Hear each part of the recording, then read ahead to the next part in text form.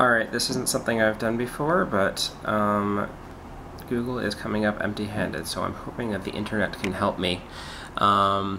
What I'm trying to do is use Microsoft Word 2013. You'd think that would be easy.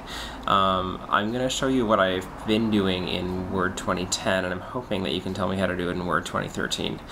Here goes.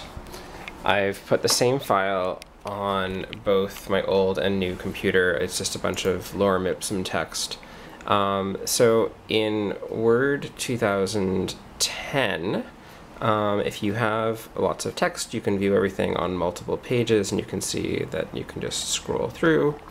And if you want to get rid of the margins, because they take up a lot of space on the screen, you can just double-click the margin, and then they collapse, and it still shows the two pages side by side.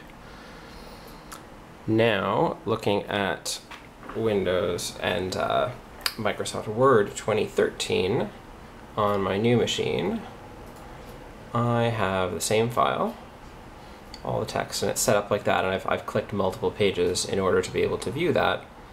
But then when I double-click the margin to collapse it, it collapses onto one single streaming page, and there's no way to switch it back, because when you click multiple pages, it brings back the margin, and so on.